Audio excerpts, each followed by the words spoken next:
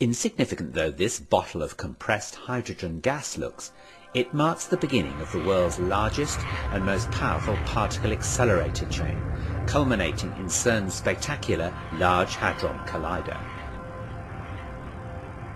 Hydrogen atoms from this gas cylinder are fed at a precisely controlled rate into the source chamber of a linear accelerator, CERN's LINAC-2, where their electrons are stripped off to leave hydrogen nuclei. These are protons and have a positive charge, enabling them to be accelerated by an electric field. Their journey to eventually take part in ultra-high energy collisions similar to those following the Big Bang can now begin. This initial acceleration has caused LINAC-2 to be likened to the lumbering first stage of a huge rocket. By the time this packet of protons leaves LINAC-2, it'll be travelling at 1/3 the speed of light. It's about to enter the booster, stage 2 of the rocket if you will. In order to maximise the intensity of the beam, the packet is divided up into 4, one for each of the booster's rings. Straight acceleration is now impractical, and the booster is circular, 157 metres in circumference. In order to accelerate the packets, they are repeatedly circulated, and the electric field is now pulsed, in the same way that you push a child on a swing each time they reach a certain point. Magnets exert a force on the passing protons at right angles to their direction of motion, and so powerful electromagnets are used to bend the beam of protons round the circle. The booster accelerates the protons up to 91.6% of the speed of light and squeezes them closer together. Recombining the packet from the 4 rings, it's then flung on into the proton synchrotron, by analogy stage 3 of our rocket. Let's just follow 2 such proton packets.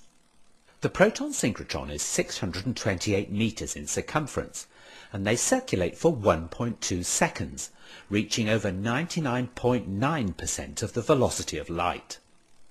It's here that the point of transition is reached, a point where the energy added to the protons by the pulsating electric field cannot translate into increased velocity, as they're already approaching the limiting speed of light.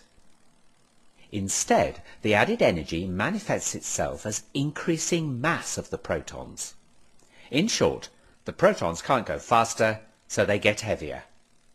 The microscopic kinetic energy of each proton is measured in units called electron volts, and now the energy of each proton has risen to 25 giga-electron volts, or GeV. The protons are now 25 times heavier than they are at rest.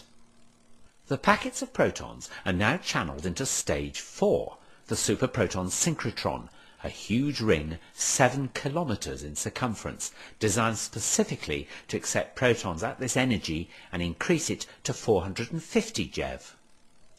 Soon the packets of protons will be energized sufficiently to be launched into the orbit of the gigantic Large Hadron Collider, or LHC, which lies between the Jura Mountains and the Alps and straddles both France and Switzerland.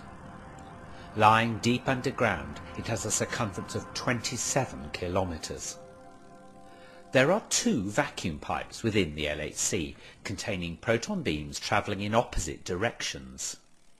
Using ultra-sophisticated kickers to synchronize incoming packets with those already circulating, one vacuum pipe has injected into it protons which will circulate clockwise, and the other protons which will circulate anti-clockwise.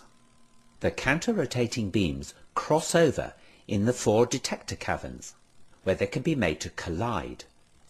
The energy of the collision is double that of the individual opposing protons, and it's the debris from these collisions that is tracked in the detectors. For half an hour, the SPS injects protons. Finally, there are 2,808 packets. During this time, the LHC adds extra energy to each proton, whose velocity is now so near the speed of light that it goes round the 27-kilometre ring over 11,000 times each second, getting a boost of energy at each revolution from the pulsed electric field. Finally, each proton has an energy of 7 tera